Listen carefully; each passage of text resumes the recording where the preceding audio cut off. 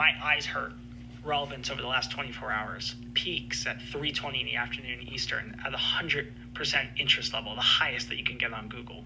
Oh my god, the amount of people that perhaps damaged their eyes this past week staring at the eclipse is something that baffles me. And it really makes me think about what exactly would have happened over the past several thousand years in which people did not actually know what an eclipse was or that it was happening.